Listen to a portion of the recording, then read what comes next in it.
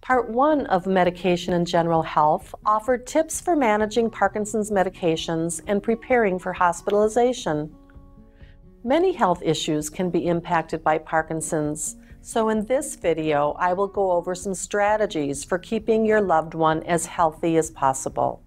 Parkinson's symptoms tend to change slowly over time. Sudden changes may signal a medical problem such as a bladder infection or other illness. Notify your primary doctor for prompt evaluation of symptoms. Emotional stress, worry, and anxiety can also worsen PD symptoms.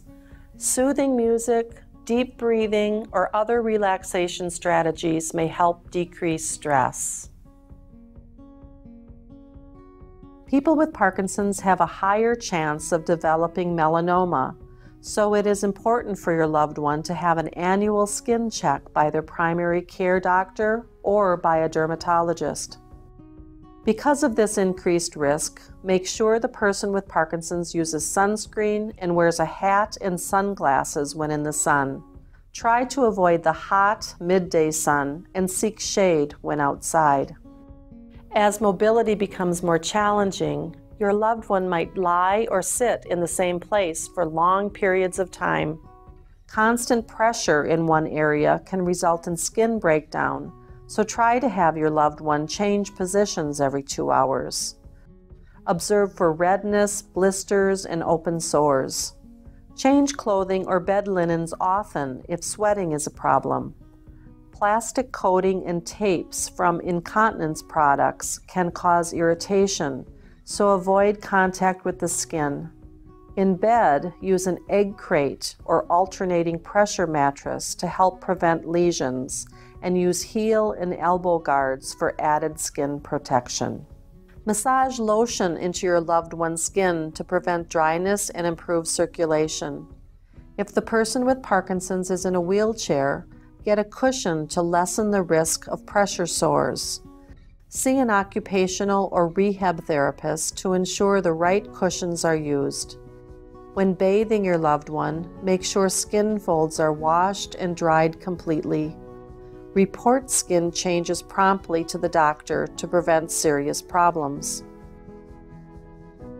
Complaints of pain should also be reported to the doctor for evaluation. Pain can be a symptom in Parkinson's, often caused by muscle stiffness and rigidity. Most people can safely take over-the-counter analgesics to help decrease pain. Warm packs may aid in providing pain control, but avoid electric heating pads, which may cause burns with prolonged use. Microwavable or air-activated heat wraps offer a safer, more sustaining heat and less chance of injury. Pain from acute injuries sustained during falls or other accidents may be better controlled with the use of ice packs to reduce pain and swelling.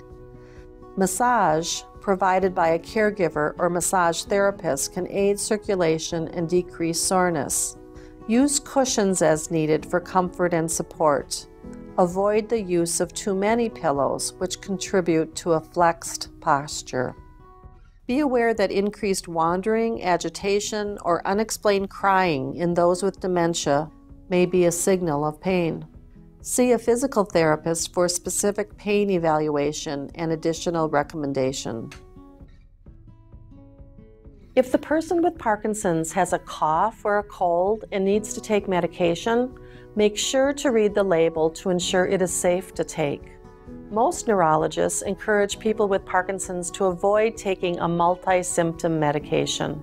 That is, if your loved one has a cough, she should take medication for one symptom, the cough, not cough medication plus decongestants or other ingredients. If your loved one takes an MAO inhibitor, some over-the-counter medications are not safe. Consult with the pharmacist. It can be diabetic, it can be cancer, it can be on and on and on and on. There are just many things. Parkinson's is just kind of a small bit of the picture.